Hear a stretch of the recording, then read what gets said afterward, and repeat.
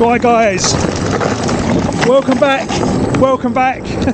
I've paralleled another battery now to the back of this car. So, oh, it's absolutely savage. It makes a lot of difference, I'm telling you. It's unbelievable. So how have I done this? Well, it's taken a little while to figure all this out, but basically all I've done is really just added an XT60 connector to the existing Segway battery, and then I've paralleled 15S LiPo pack to the back of the Segway, and now it just goes like a stink.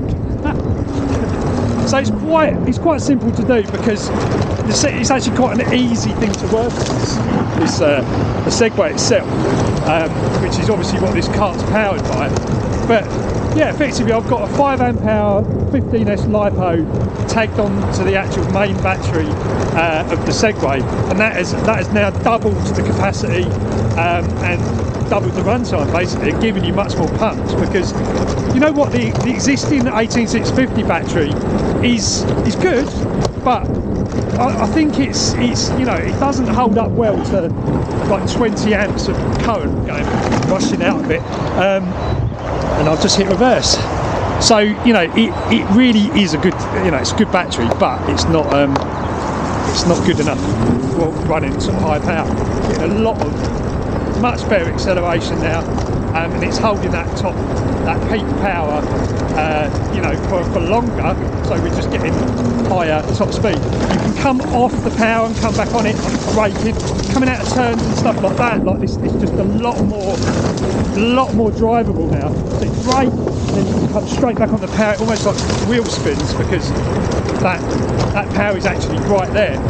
So yeah guys, it's been a bit of a fiddle around, and I've had to obviously cut open the battery pack and do this mod, but it's probably better than actually kind of going and spending loads of money on an S Max battery, because I don't think it's going to have the same sort of punch as the LiPo packs would.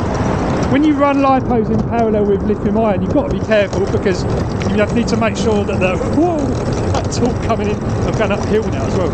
You've got to make sure that the voltages are the same on the two packs, because otherwise you'd end up with a situation where one will try and charge the other pack really quickly, but because the LiPos are like very low internal resistance, they're going to dump huge amounts of power very, very quickly, and because there's not really any regulation of power going back into the BMS of the battery, which is effectively where we, you know, tagged on our LiPo pack. You could get a situation, it's going pretty quick, you could get a situation where, you know, things get a bit out of control, and you don't want that. So yeah guys, this is really getting there now. Unbelievable fun. So it's weird, because as you get sort of like down the discharge, it actually feels like I think it's taking more power from the LiPo pack, which kind of makes sense, because it's lower internal resistance, as I say, much lower internal resistance, which means you're going to run the LiPos out quicker than the actual the lithium ion battery. I wonder if this thing would just run purely off of LiPos, because that would then sort of, you know, take it to, hear that beeping, that is it basically saying I can't go any faster. That's its maximum speed. I'm guessing this is like 20-ish mile an hour. I need to do a speed test, but it's definitely up there now. I'd like to race a Go Kart Pro and see what happens. I think the acceleration is probably similar. It's a lot of fun, absolutely a lot of fun. Need to race it. But yeah, you know, you can actually spin the back out on pull away now. Yeah guys, so more experimentation to be done with this one, but if you want to really increase the power of your go-kart, then just parallel a LiPo pack in parallel with the existing battery. Now obviously I've got to charge this separately, this battery, and because it's made of 3 5S bricks, 3 5S 5000 packs, I can just take them off and charge them on one of my RC chargers, which I use for, you know, my RC stuff. So it's absolutely perfect solution for that. And won't be running this standard anymore. I'll just be running this, you know. That's just such a lot of fun.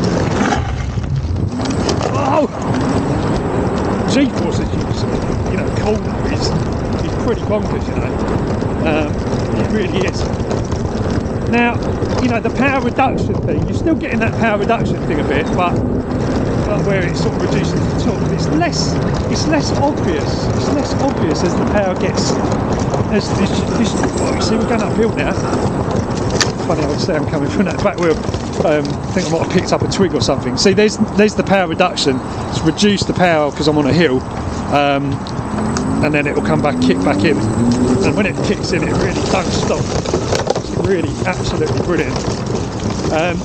So yeah. Oh. This is what you want to do, guys, if you want to increase the run time of your Ninebot GoKart.